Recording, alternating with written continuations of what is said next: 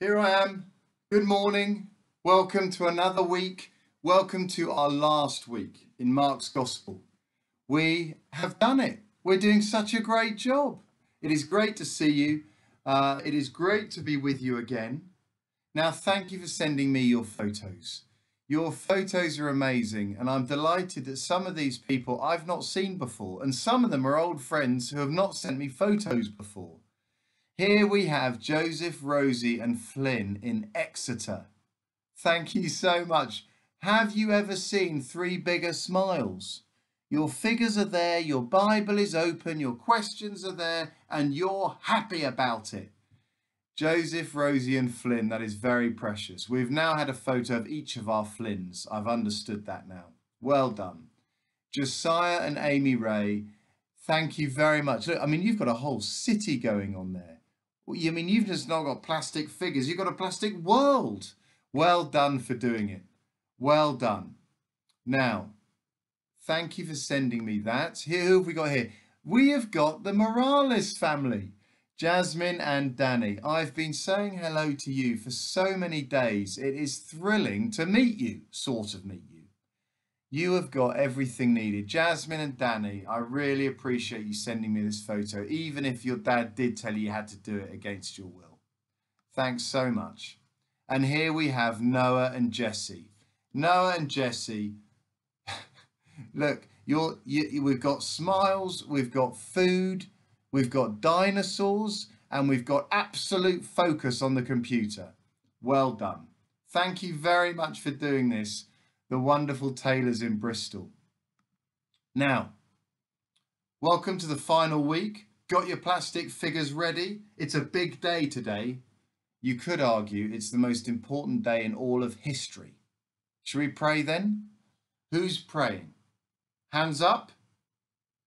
Have you chosen? Let's go. You pray.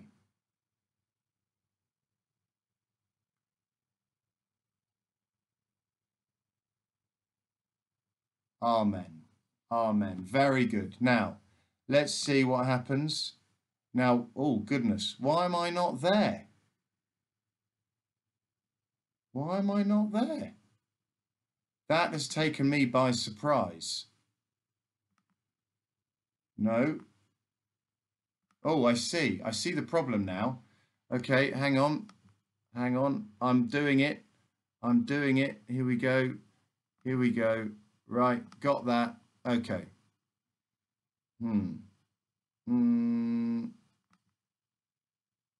Here I am. Wow. that hasn't happened before. I totally disappeared. Here I am. Sorry. Now back in the zone. Right, ready? There was a man from Cyrene coming from the fields to the city. The man was Simon, the father of Alexander and Rufus. So this is Simon of Cyrene. The soldiers forced Simon to carry the cross for Jesus. Now it's a bit big, so we're going to have to try to help Simon to carry this. Okay, here we are. Okay, right there, perfect. Sort of carrying it. Okay, on his shoulder. There we are, perfect. They led Jesus. They led Jesus to the place called Golgotha. Golgotha means the place of the skull. They took Jesus all the way. Off they go. Back on they come. Here we are, right? So they're going to the place of the skull. At Golgotha, the soldiers tried to give Jesus wine to drink.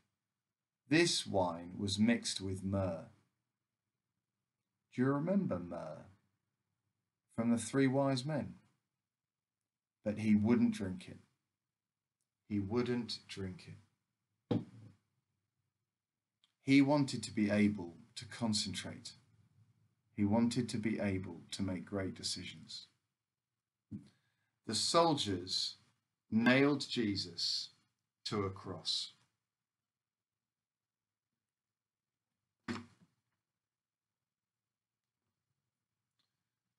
The soldiers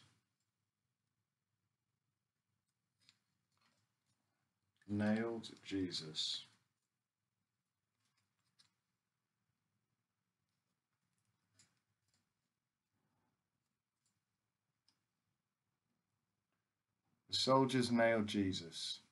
Which way do I go? There we go. Nailed Jesus to a cross.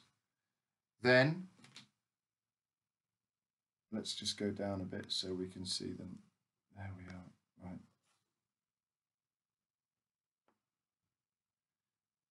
Then they threw lots to decide which clothes each soldier would get.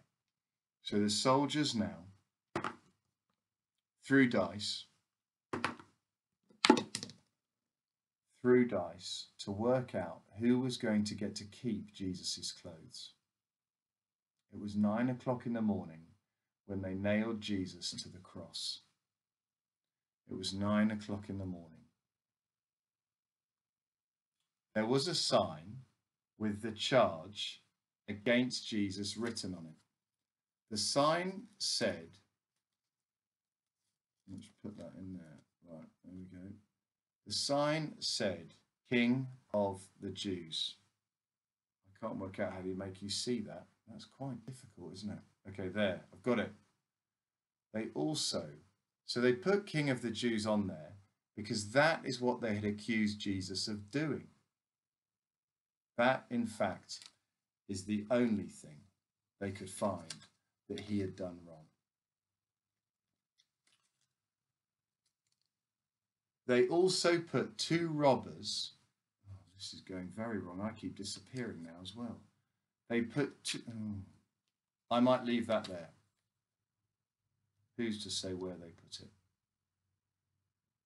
They put 2 robbers on crosses beside Jesus. So I don't have 3 crosses, but I want you to imagine that they put 1 robber on a cross this side of Jesus and another robber on a cross this side of Jesus.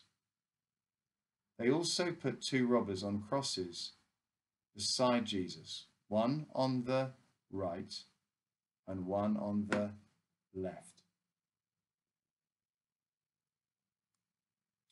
People walked by and insulted Jesus. People walked by and insulted Jesus. They shook their heads, saying, "You said you could destroy the temple and build it again in 3 days." He didn't actually say he would destroy the temple. He was actually saying his body was the temple, the place where you can meet with God, and he would raise it in 3 days. He didn't understand.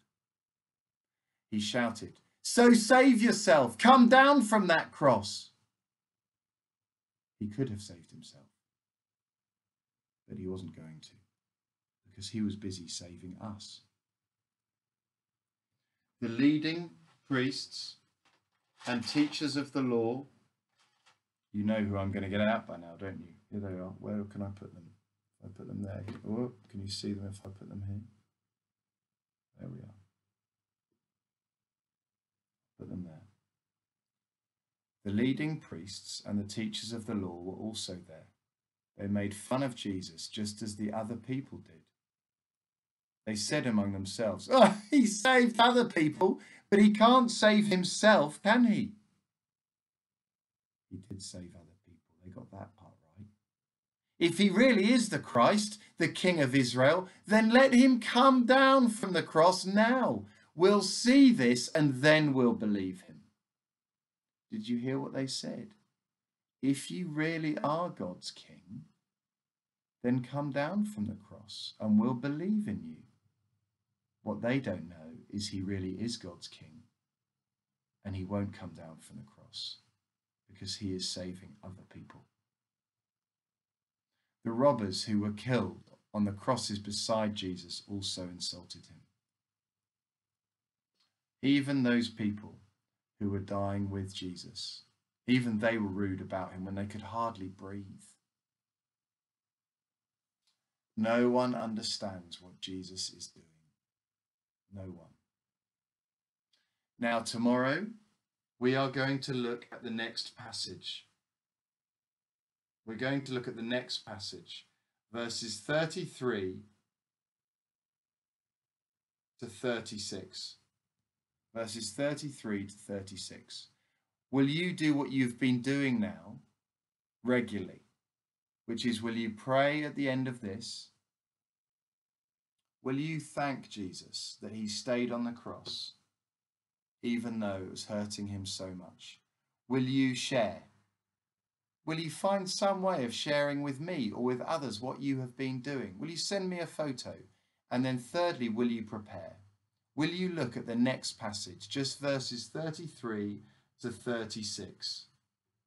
Will you prepare it for tomorrow? And I'm going to give you the questions. So DIY Tuesday, you do it. You send me your photo.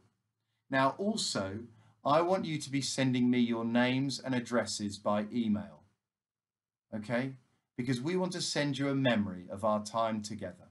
So if you would like us to send you that special gift, could you send us by email to info@faithinkids.org your name and your addresses. Sorry, your names and your address. You only have one place you live, but there's more than one of you. We'd love to write your names on there. So tell us your names and your address and send it to info@faithinkids.org. As usual, I'm now going to leave you with your questions and I'll see you on Wednesday. Here you are. 3s to 5s. What did the soldiers do to Jesus? 5s to 7s. What do you think hurt Jesus the most? 8s to 11s. What did the soldiers accidentally get right? What did they say or do that they got right? And it is hard to think about this actually happening. How do you feel as you watch it and why? Press pause. I'll be back on Wednesday. Bye-bye.